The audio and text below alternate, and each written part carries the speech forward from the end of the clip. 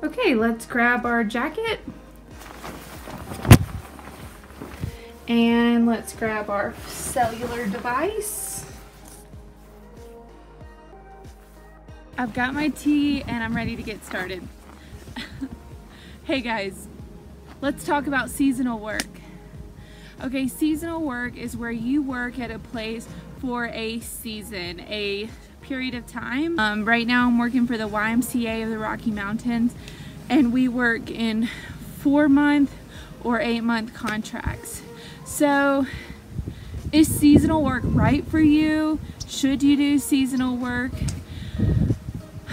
Yes, I think that for a lot of people, seasonal work's a really good idea. It would be a great way to kickstart your travels.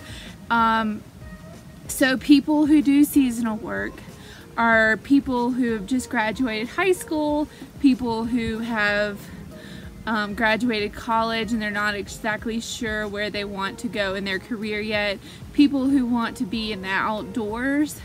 We have a lot of volunteers here who work for 3 days a week and they get room and board, so it's like they're retired, they have all the time and they want to spend a holiday low budget, actually no budget really. I mean, you have to pay for your gas. We'll go over all. Okay, so seasonal work, does everybody know what it is now? Yes. And when you kind of think about seasonal work, you're probably thinking working at a ski lodge, and yes, that is seasonal work. You work during the winter season. Maybe lifeguarding at the beach is seasonal work, but I'm talking about the kind of seasonal work where you like have this whole community. Everybody here at the YMCA is staying in staff lodging, that creates a really great community. So let's start talking about the pros and the cons of seasonal work and if it's right for you. The pros, I would say that my number one pro, okay, there's two.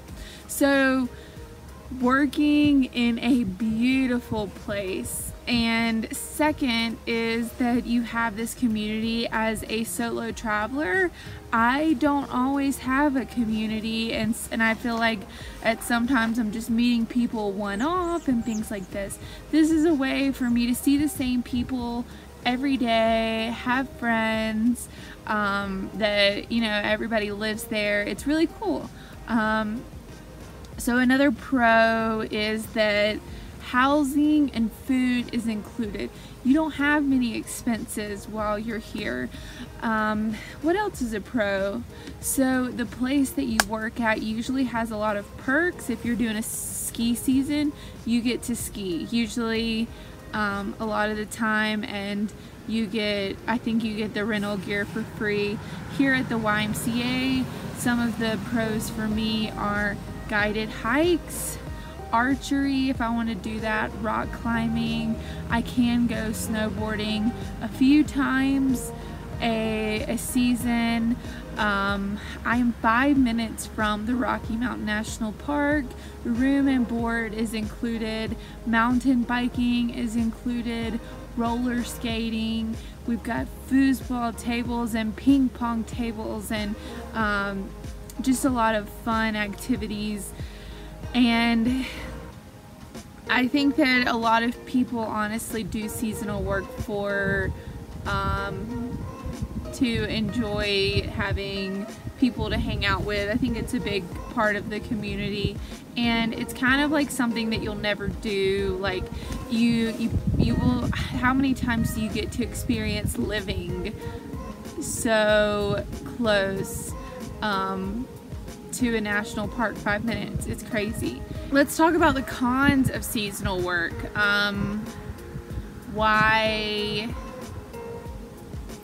Why you wouldn't want to do seasonal work, or a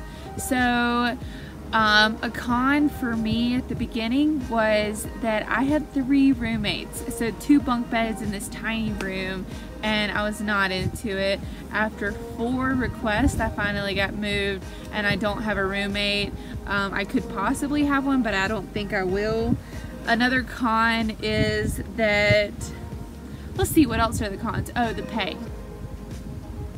The pay is low, and I also teach English online, and sometimes freelance projects come in for me because I do graphic design and illustration.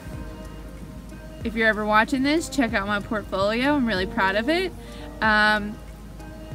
But yeah, so seasonal work, the pay is kind of low, but on the other side, you don't have any expenses. So if you pick up a little extra work, you can kind of make up for it and save a lot of money.